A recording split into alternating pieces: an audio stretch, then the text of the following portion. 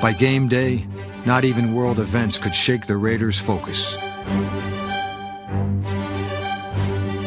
We drove to the Superdome, and there was a big yellow ribbon around the Superdome. I'm like, what the heck is that on there for? They said, well, the hostages are free. I'm like, hostages?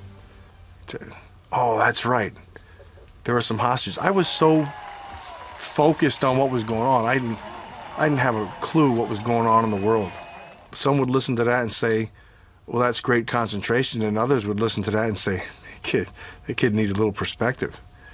But we were there to play one more football game. And to go to that game and not to be prepared to play would have just been awful for what we had already accomplished. It wouldn't have meant anything. Super Sunday, what a day. I can't believe it. I can't believe it. It's like a dream come true. It's unbelievable. Yes, and we're going to win. We are going to win, no question. It was a great feeling. I was so proud to run out there. It was kind of like a storybook finish, all coming to a head. In some ways, the Super Bowl was anticlimactic because the best team in football, we thought, were the San Diego Chargers. We knew the Eagles had beat us.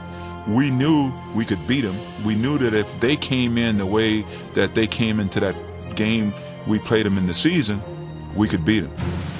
You know, I was ready once I stepped on that field. I still had something to prove to myself and to whoever else. Plunkett on a straight drop back. Here comes the rush. Steps up.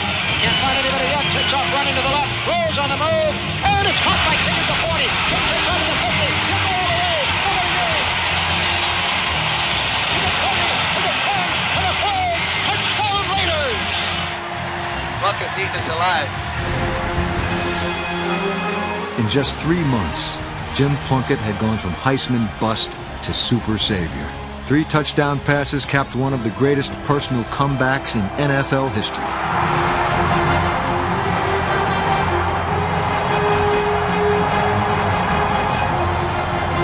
Jim Plunkett had a masterful game. Rod Martin had a game for the ages.